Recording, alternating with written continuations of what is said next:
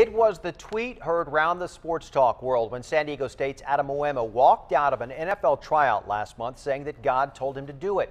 And today he was a no-show at what may have been his last tryout opportunity. Tennis reporter Bob Lawrence explains how NFL scouts view this and Muema's chance at an NFL career.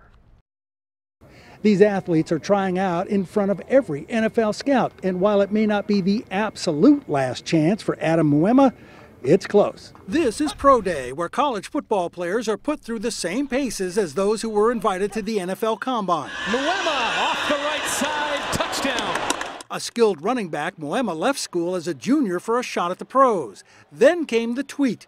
"I will not be playing football," he said. God told him not to, and walk out of the NFL Combine. God also reportedly told him to stay in a Florida airport for 3 days after leaving Indianapolis.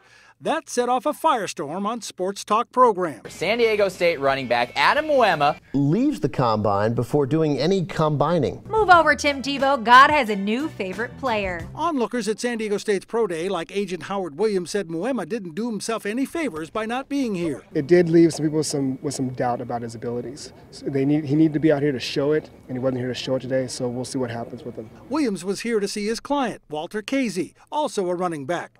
Fred Lockett had a more personal reason. He was here to see his son Colin, an Aztec wide receiver. This is where you find the hidden diamond in the rough. And which is my son, Colin Lockett. Lockett went through this before with an older son, Brett, who ended up signing with a pro team.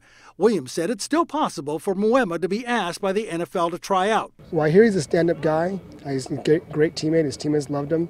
Apparently he just had his reasons, and it's unfortunate. Bob Lawrence, 10 News.